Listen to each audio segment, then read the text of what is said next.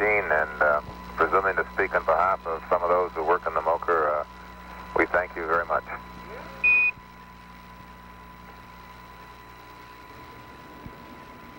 As you can see, the quality of these pictures, this live television transmission from the surface of the moon is very good indeed. And if this is any indication of what we are to see later on in this mission, we're going to have some truly fantastic pictures.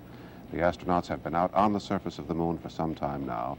They have deployed the lunar rover, and the camera that is taking the pictures you saw just a moment ago is mounted on that lunar rover. We'll be back with another report during halftime of the football game later on tonight at ABC, and later this evening a more complete report. This is Frank Reynolds, ABC News at Space Headquarters in New York. This has been a special report on the flight of Apollo 17 from ABC Space Headquarters in New York. We now resume our regularly scheduled program.